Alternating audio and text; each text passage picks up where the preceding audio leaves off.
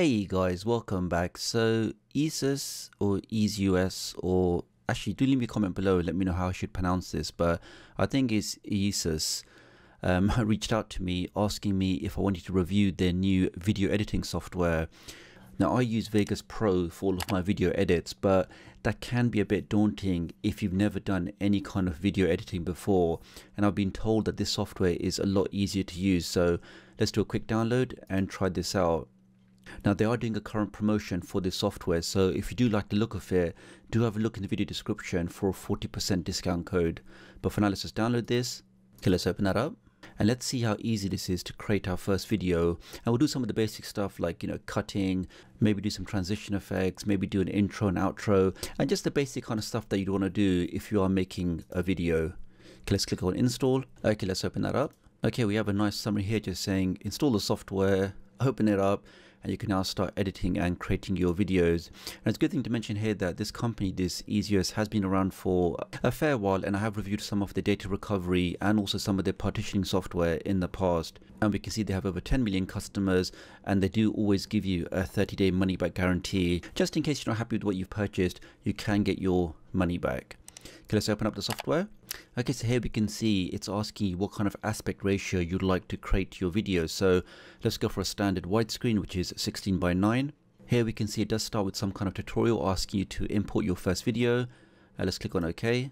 Okay, let's bring in our first video. Let's click on import, import file. Okay, I've got an old video on the desktop here. Let's click on open. Here we can see the media is imported here, and on all video editors you'll have what's known as a timeline. So this is where you basically drag in your media, drag in your text, drag in your photos, or anything you want to show in your video. You drag that into your timeline, and when you render that, this will then be your output video. Okay, here is our imported media. Let's drag that into the timeline. There it is. Okay, so if I now click on play, that's my video playing there on the timeline. So that's how easy it is to import video into your timeline. And of course you could import as many video files as you like. Now probably the first thing you want to learn when you do actually start learning video editing is how do you actually split, or how do you trim your video clips. So let's say for example I want to start my video not from there, but maybe from here. So you drag the cursor to where you'd like to make the cut, and we can see here we have a button for split. So that's the proper term. So you're splitting the video track. So let's click on that now. And we can see we've now cut our track. We have one video file, or one part of the video file here, and we have the other part over here. So we can now click on this. If you want to delete that, press the delete button, and that's how easy it is to trim your video clip. Now let's say for example you want to trim in the middle, or trim a section out from the middle. So once again, let's bring our cursor to over here, for example. Press the snip button, then we go down to here, and let's say we want to trim out that much. Press the trim button again, or the split button, and we can see we now have the start of the video, the end, and the bit in the middle that we want to trim. So let's click on delete, or press delete, and that's now also gone as well. Okay, so we can see before the next tip starts we kind of have a blur effect. So let's say we want to add in our own transition effect. So again, let's now split this track here. Click on split. We now have two sections. Let's go to transitions, and we can see they do have quite a few transitions built in. Let's just go for this ripple one over here. Let's now drag that into the timeline, and let's see what that looks like when we actually play it. And there we have it, guys. So very easy to add in transition effects, and as we can see, guys, there is quite a few here. Another thing you may want to do is actually remove the audio from your video. Let's say for example if you want to use maybe background music instead, or you want to use a different audio source. The way we can do that on here is if you do a right click on your video clip, and you have the option here to audio detach, and what happens then is it basically splits your video file into two tracks, one for the video and one for the audio. And of course if I just delete the audio track, we can see now when I press the play button, although we have the video here, there's no audio. Now for example we can pause this here, go to music, and I can now drag in this audio track here, for example. Let's click on play. Okay, great. So now we have my video with some other random audio. Okay, let's stop there. Another thing you may want to do is to add in some text onto your video. So let's say for example you're making a tutorial, or you just want to highlight something. Let's go over to the text pane, and we can see we have lots of different styles we can use to add in some text. So let's just go for this title style. Let's bring this in over here, and let's just double click on that. Okay, so we can now change some of the properties. So Let's move over here. Okay, let's make that a little bit bigger. tdoctoruk here. Let's change the font. Let's make that bold. And also let's give that a nice blue gradient. I mean, who doesn't like gradients? Okay, that's done. And we can also add in some motion. So let's click on motion tab. And let's say we want to move in from the right. So let's click on that. Click on OK. Let's now start that again.